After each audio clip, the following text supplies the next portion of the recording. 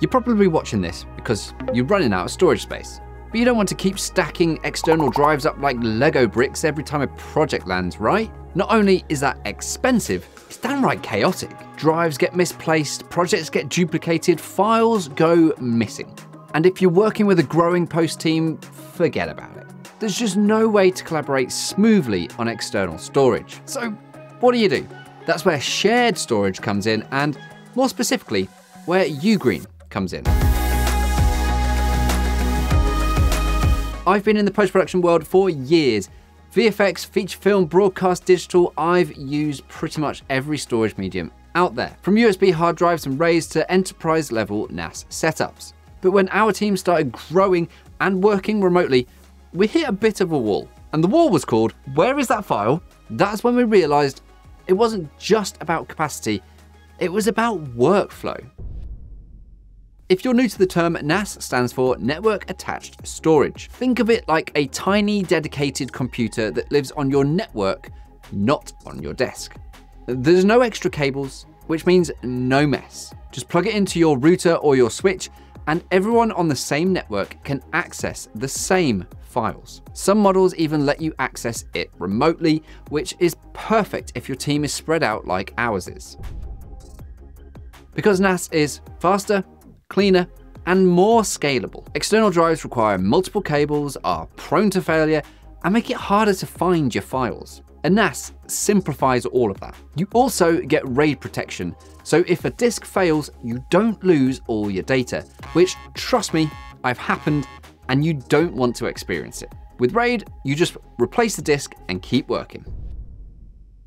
Synologies and QNAPs are great. I've used them on lots and lots of different jobs over the years. But if you're looking for a more affordable option that still offers all the essentials for video editing, UGREEN is becoming a bit of a front runner. With speeds fast enough for 4K editing across multiple users and remote access, plus the ability to use any hard drives that you like, saving you money, UGREEN is an attractive package. Plus, it gives us the same granular user permissions across freelancers, assistants, clients, without having to worry about who might be poking around in older archive projects.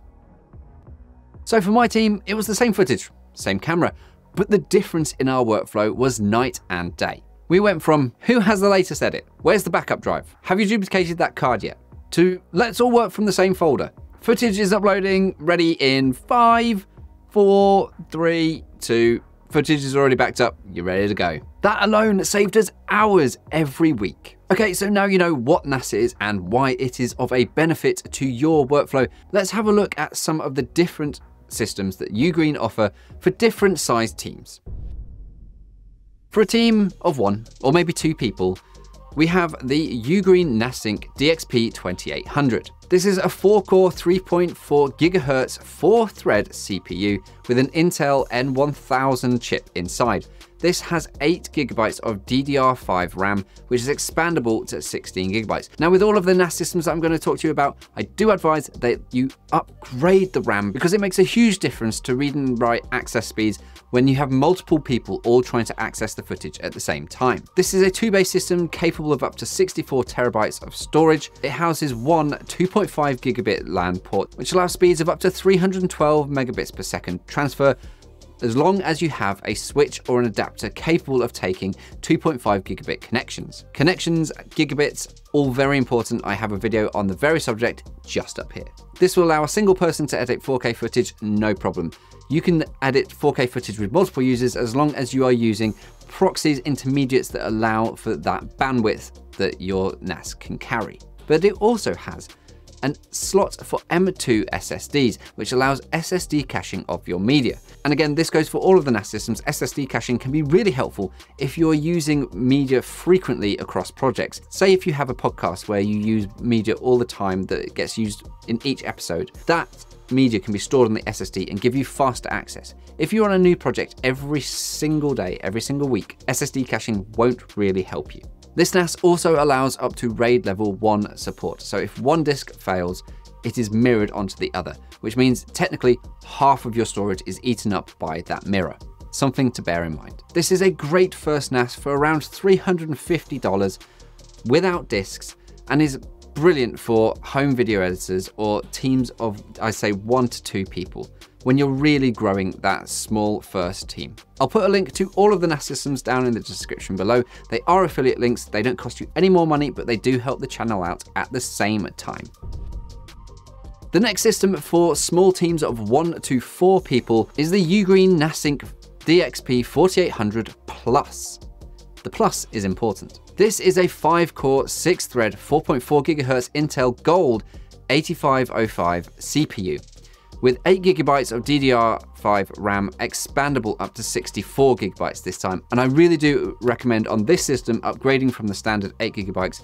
When you have 4 people all trying to access the same footage, 8 GB isn't really going to cut it. Definitely expand the storage, the RAM on this one. This is moving up to a 4-bay system, which allows up to 112 terabytes of storage. That is in RAID 0.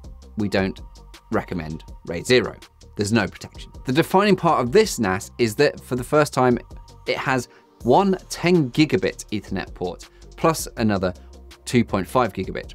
The 10 gigabit is important. This means that you now need to go up a level in terms of your switch and cabling. Again, video up here on that very topic, which is really important for you to be able to get the bandwidth speeds that you need to be able to edit 4K footage in real time for multiple users. Again, SSD caching via the M2 slots in here. There is a card reader built in, but also now we are ready for RAID level 10 with 4 drive bays all filled. This gives better redundancy and performance across your NAS. This NAS without disks is priced around $700 and is perfect for collaborative editing across, I say, up to about 4 different people.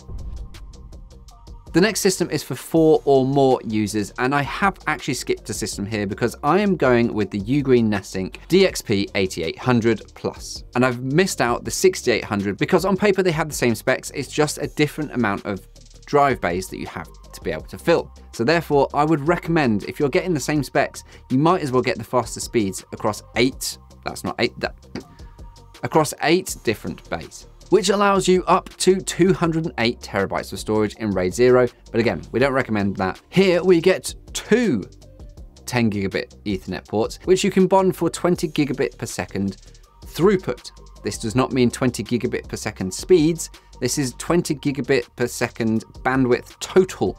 So you're getting 10 gigabits speeds, but shared across 2 of them in bonded to make one connection. It's confusing, but basically you are able to share that 10 gigabit speeds to more people than if you just had the one port. It's worth doing. You have the card reader and the SSD cache via M2 slots on here as well, but on this system, you also have, if you wanted to use them, 2 Thunderbolt 4 ports, which allows more users to connect without having to use Ethernet. Using the Thunderbolt 4 ports, you can get up to 40 gigabits per second speeds, so it is faster than the Ethernet, but you only get 2 of those ports. Using the Ethernet, you can have 4 more, all the way up to, I would recommend, max 10 people using this system all at the same time. If you use the Thunderbolt 4 ports as well, I'd say you could probably go up to 12. This is definitely a pro level setup for larger teams. Fast enough for multiple people all editing and accessing 4K footage at the same time. As long as you have those fast network switches, Ethernet adapters, dual 10 gigabit per second bonded connection, Thunderbolt 4, utilize all of it so that you can work at those speeds and help you work smarter, not harder. Which is what we do here, by the way, at DigiPro Tips. It's all about working smarter, not harder. It gives you more time to be creative.